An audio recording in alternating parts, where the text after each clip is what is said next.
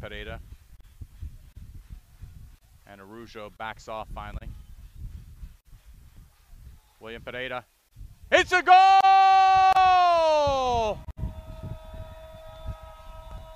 Took a slight deflection. I didn't see who it came off of. Not sure exactly who to give credit to the goal. Took a deflection off of somebody, but I couldn't make it out whether that was an Floridians FC defender. Caught Lucchesi on the backside. Lucky it didn't fall in a precarious position. Oh, that ball beats the defender for Floridians FC. Carlos Araujo before halftime, the second goal!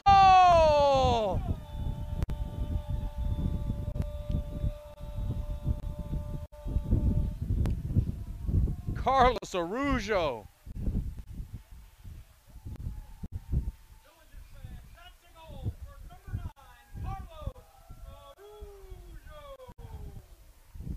It's great to be good.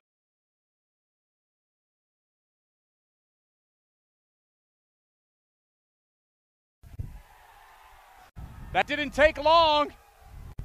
Carlos Vitor, who just checked in at the beginning of the second half, only needed moments to add to the scoreline there. Patient inside the box. Tyler Brew left that near post exposed, and Carlos Vitor punishes him for it. Major numbers up here. Kyle Nelson times his run beautifully. That first touch, though, gets by the left foot finish.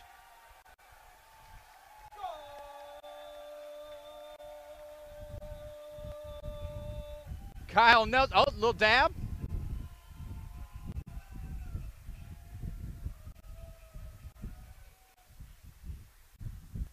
At this point in the game, though, those are the kind of goals you expect to see.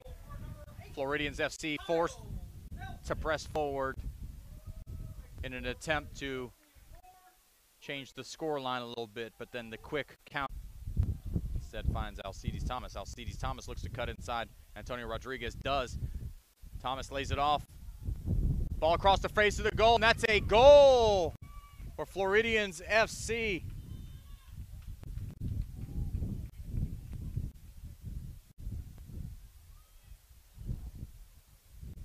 Your score now 3-1 in favor of the Villages.